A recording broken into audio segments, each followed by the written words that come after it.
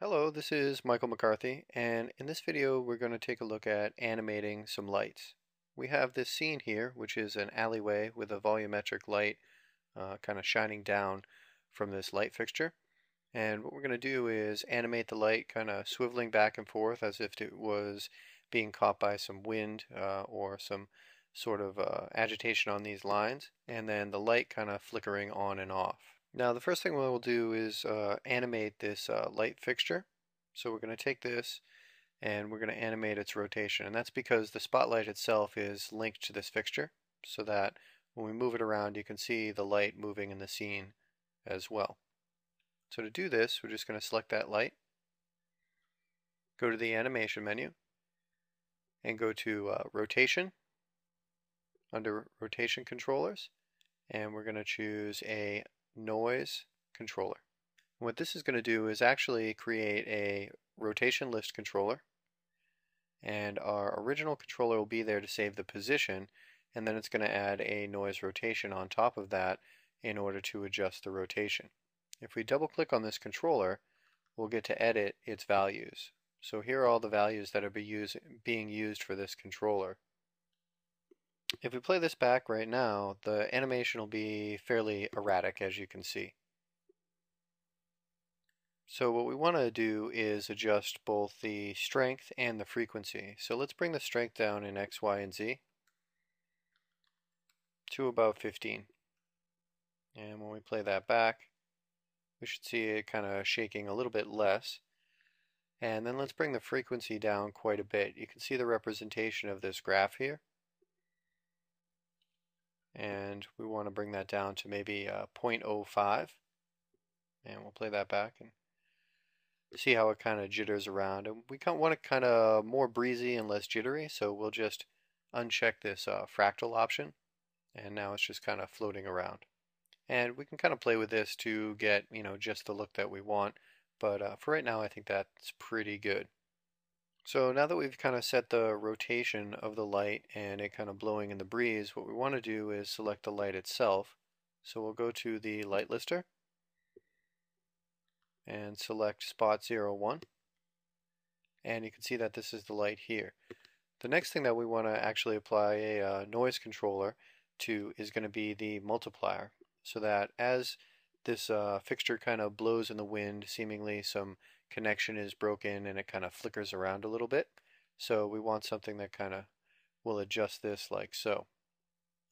To do that, we'll add a noise controller to this multiplier, and we'll have to do that from the curve editor this time. So with the light selected, we'll go to Graph Editor and choose Curve Editor.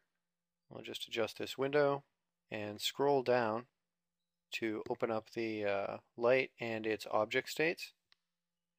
And you can see the multiplier right here has been adjusted. So we want to right click on this and say Assign Controller. And we can choose our noise float controller. So right away you see that box that we got before and how this is represented in the curve editor.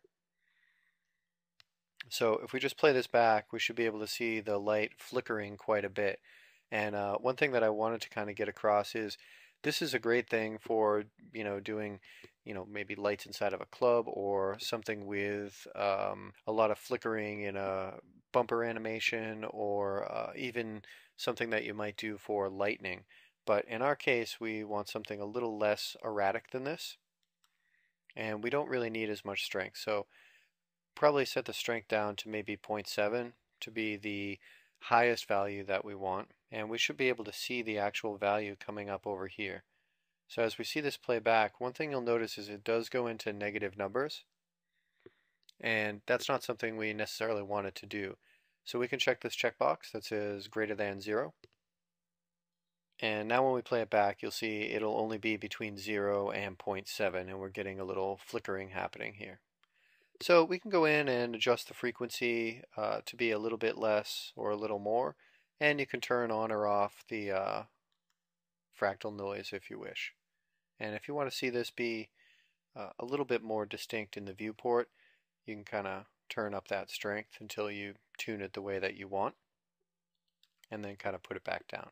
So we might go with a frequency back of 0.05 to kind of match the way that it's swaying, and maybe just keep it as fractal so we get a little bit of that flickering in there. So now we have some nice parametric noise on both our motion and on our multiplier of the light. One thing I want to look at is in that curve editor. We'll just bring this back up, and the controller that's been set. What we've done here is we've completely replaced the controller that was there with our noise controller. And what Max did for us automatically when we placed it through the animation menu for the rotation controller on the other object was create a list controller. And a list controller is a way of layering all these controllers together. So if I go in here, you see all I have is the noise strength, which means this is completely grayed out and I can't adjust it in any way. So if I want that flexibility here, all I have to do is right click and choose Assign Controller on the main multiplier controller. And instead of that noise float, what we'll choose is a float list. And you'll see you get this little plus sign here. And you can see that all we have is our noise float in here, as well as one available channel. So this is kind of the way that a list controller is set up. I can copy this, and then I can paste it onto this available slot. So I'll copy it as a copy as opposed to an instance, and then I get two noise float controllers. And the first one I'll set and replace it as a Bezier float. So I'll go in here and say Assign Controller, and then change this to a Bezier float. So now what I have is, this is kind of like the original controller that we had, which is the standard Max controller, a float controller, and then the noise kind of layered on top of that.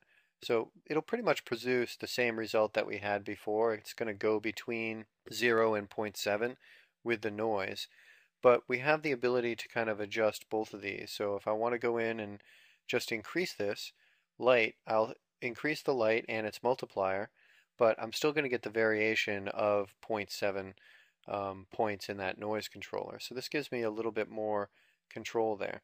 The other thing that you can do is, if I bring this back down, is go in and double click on this list controller, and I can adjust the weights of how these blend. So if I'm not concerned at all about whatever this Bezier float was set to, I can just turn that down to 0. And then this will truly be between 0 and 0.7 as far as the multiplier goes. And if I want to set this to take that into account, I can have that set to 100 as far as the weight. And I can also do this with the noise. So if I want to increase the amount of, I guess, flickering or noise that's weighted, you can even go at higher values. So we should be able to see here in the viewport, this is kind of flickering a lot more now. And of course, if we bring it to 0, we won't have any of that.